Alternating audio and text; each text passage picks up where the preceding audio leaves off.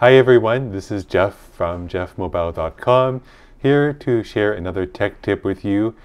Currently I have a Lenovo Thunderbolt 3 Dock Gen2, and I've been having problems with the monitors going blank or the USB devices disconnecting.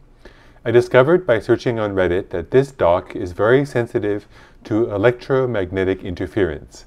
At home, this dock was right next to my new powerful Wi-Fi 6 router, which was very fast and good router, but it does put a lot more electromagnetic signals out.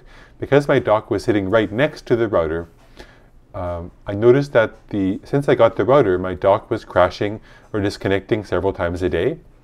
What would happen is my monitor would suddenly go blank that I'm connecting through the dock, or my USB devices connected through the dock would become disconnected. So after I found this note on Reddit and I thought maybe this is my issue, I moved the dock far away from the router, and since I've done that for about a week now, it's been stable ever since.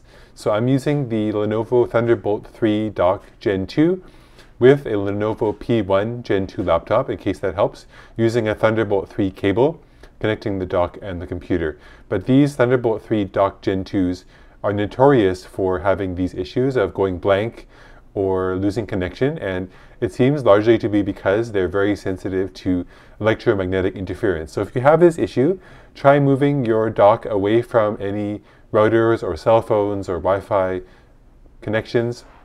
Move them into an area away from that.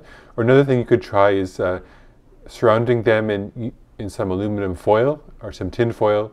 Aluminum foil would be great. Surround the dock in that, and maybe it will get less interference and be more stable for you. So let me know if this works for you. I hope this tech tip is helpful.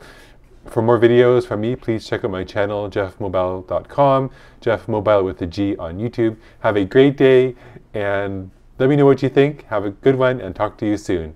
Bye-bye for now, and don't forget to subscribe. All the best.